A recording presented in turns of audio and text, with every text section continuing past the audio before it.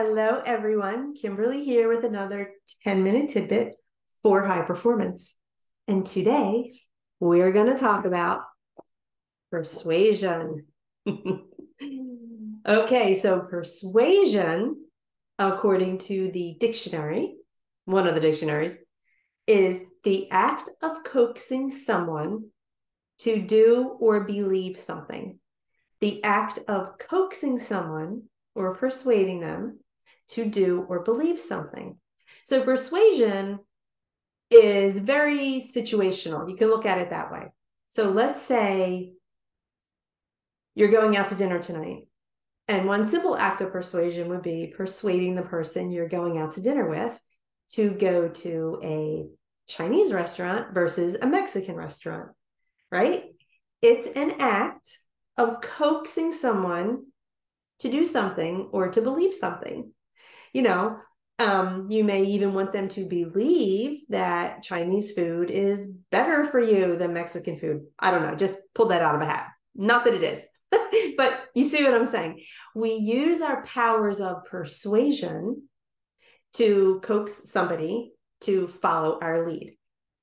I know that there was a boy in high school who would not do his homework.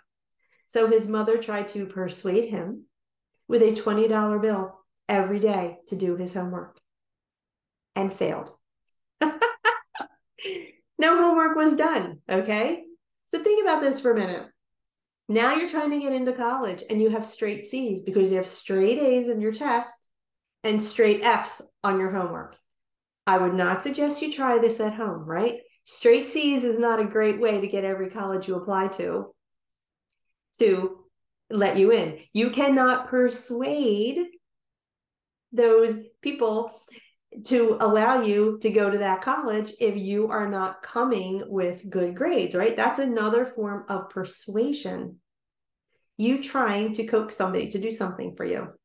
So here's the thing. Sometimes with that first example, the other person doesn't know you, and the other person is going upon facts like grades, or even for the restaurant, they could be going upon facts like they've eaten Chinese food before at a certain restaurant, they didn't like it, or they've eaten Chinese food before at another restaurant and they absolutely loved it. So people, even though you're trying to persuade them with your beautiful powers of persuasion, they still are going to fall back upon their own experiences, their own knowledge, their own preferences of whether you can coax them to do that thing or not. Like I could be coaxed personally to take a job in a major city. Let me put it that way. You could try to coax me to take a job in a major city, and it does not matter what you say, I'm not a city girl. It is not happening. So people fall upon first their own inner guidance when you're trying to persuade them. The next thing they fall upon, well, maybe it can happen either way, but another thing they fall upon is your know, like, and trust factor. If they know you and they like you and they trust you, you will have a much better chance at persuading them to do the thing you're trying to get them to do, right? So let's make this practical, right? If you're trying to get your significant other to have a lovely date night with you, are you going to have spent the last month being cantankerous and being annoyed and being gruff, and then be able to persuade them to do something that you want them to do on the spur of the moment that is completely opposite of the way your last behavior was for the last month? Absolutely not. It doesn't work that way. So even though persuasion is situational, where you're trying to coax a person to do something or believe something, you have to build up that know, like, and trust factor. You have to build up your own relationship with them so that it is at a place where you can even have a chance of persuading them to do something. It seems so simple and it seems so basic. Persuasion is situational, but it's not instantaneous. It literally is not instantaneous to that situation, right? You have to plan for persuasion. So my friend, my 10-minute tidbit for you today is every person in your life, whether it's a coworker or a significant other or a family member or a friend, doesn't matter who they are.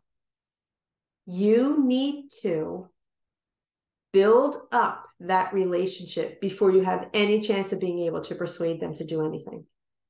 Even if you go to the bank and you don't even know that teller and you're having a problem and you walk into that bank and this is the first time they've had any interaction with you and you're annoyed and you're huffing and puffing and your posture is aggressive and your voice is aggressive, I'm telling you, well, I'm asking you, is that bank teller going to be able to be persuaded to help you? Or is that bank teller going to say, sorry, I can't help you?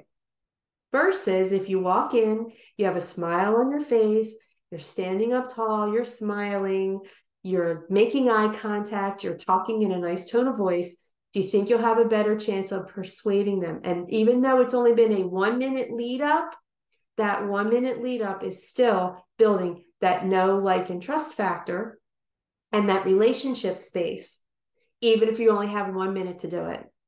So my friend, if you want to persuade somebody to do something, be aware of how you are showing up.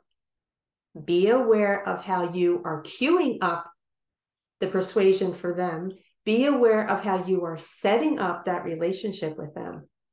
And I bet, I know, you will have much, much, much better success at persuading than you ever thought possible.